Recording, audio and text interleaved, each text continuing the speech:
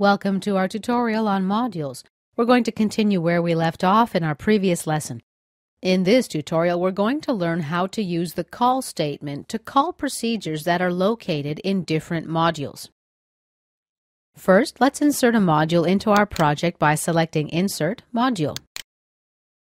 A module is basically a form which doesn't have a form. It just stores code. Okay, first let's run our application to see how it works. Test. So far, it seems to work just like the program in our previous tutorial.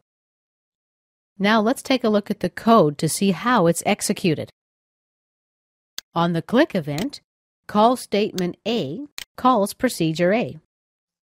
That's located in Module 1. As you see, this procedure is a public procedure.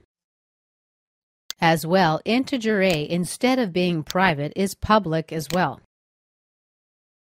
That means that integer A and procedure A can be seen from anywhere in this project. Procedure A only has one line of code where value is retrieved from the text property value of the text box Control A. That's located in Form 1, or this form here. It is stored in integer A.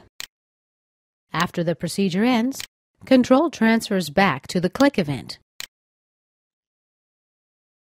The second call statement transfers control to procedure B, which is also a public procedure. After procedure B ends, Control transfers back to the click event.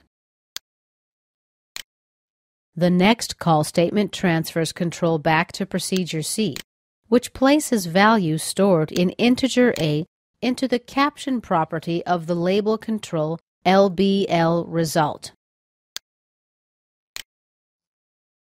That's also located in Form 1. Now I'm going to execute this program line by line. I'll insert what's called a breakpoint here. This stops the program at this point. A breakpoint lets me check the code line by line.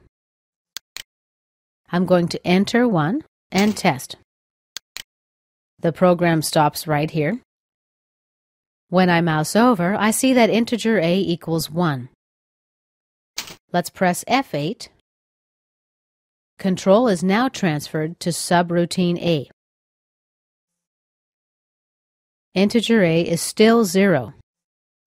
Let's press F8 again and again. We see that the value stored in integer A has changed. Let's press F8 again. Control is transferred back to the click event.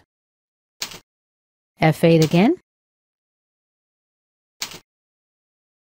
Basically, this lets us check what's happening with the program at every step.